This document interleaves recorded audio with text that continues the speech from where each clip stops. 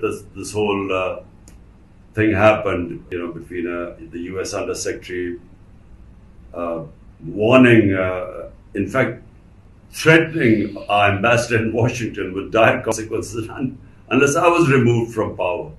I don't know how further up, whether it was just the South Asian desk that decided that I was, they didn't like my face and my independent attitude.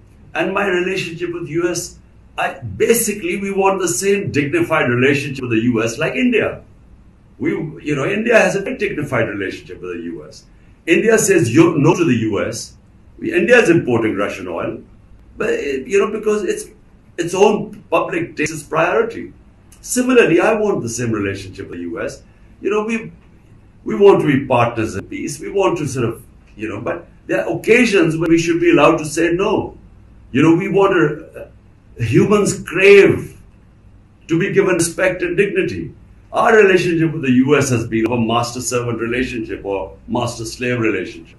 And we've been used like a hired gun. But that I blame my own governments more than the US. If you're willing to be used like a tissue paper, other governments will use you like that.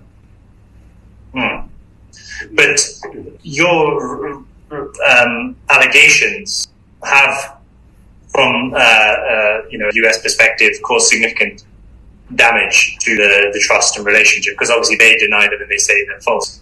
So how do you mend those relations if you do indeed want to have good ones? Well, I mean, as far as I'm concerned, it's over. It's behind me. But whatever the US desires could not have happened without people here who actively, took part in the conspiracy to get rid of me. So US is not to be blamed in the sense US might have had a desire. They thought I was, I don't know what upset them. Frankly, I don't know were they not used to a prime minister who just wanted to have an independent foreign policy, a dignified foreign policy.